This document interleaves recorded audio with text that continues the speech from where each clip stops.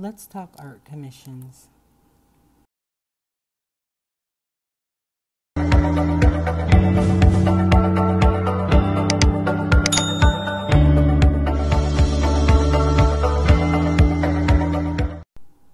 Hi guys, welcome to my channel. Today we'll be talking about art commissions and I'll be doing a speed painting. So art commissions are custom paintings that clients will seek you out for. Most of my commissions come from Facebook and Instagram. So I'm going to talk to you about how I manage commissions and the pros and cons of being a commissioned artist. So grab a cup of coffee or tea, sit back, and let's chat while I paint this gorgeous Dapple Doxie puppy. When I'm contacted about a commission, I want to get a clear understanding of what my potential client needs.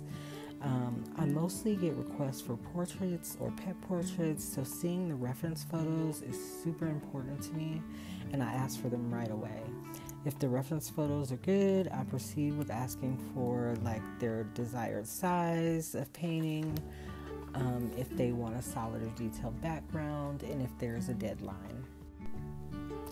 Once I have all of that info, I create an invoice. I use Square for my invoicing and payment system, so I have a very simple pricing method. I have a price per square inch, plus the cost of materials, plus shipping.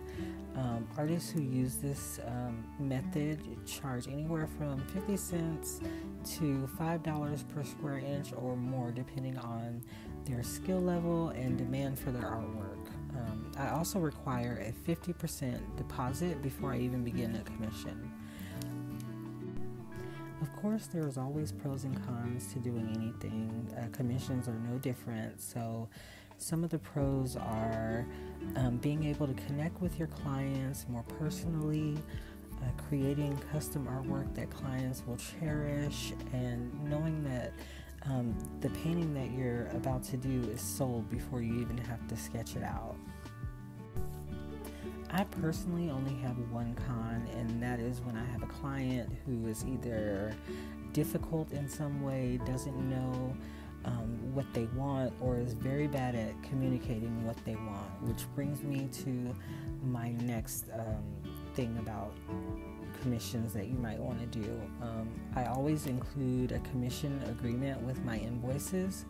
The agreement details the project as I understand it, the cost and deposit requirements, deadlines, artist rights concerning reproduction and copyrights, costs associated with minor or major revisions, and terms regarding cancellation after I've already begun the process. So this just gets everything out there. If the client has any changes that they want to be made, if they want to be more detailed about something, if you didn't understand something correctly, they can tell you now. And it just hopefully eliminates any confusion. So yeah, that's how I manage my commissions. If you'd like future videos that go more in depth on any of the topics, leave a comment and I'll work on those videos as soon as possible.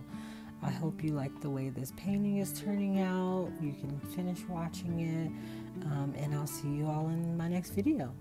Bye.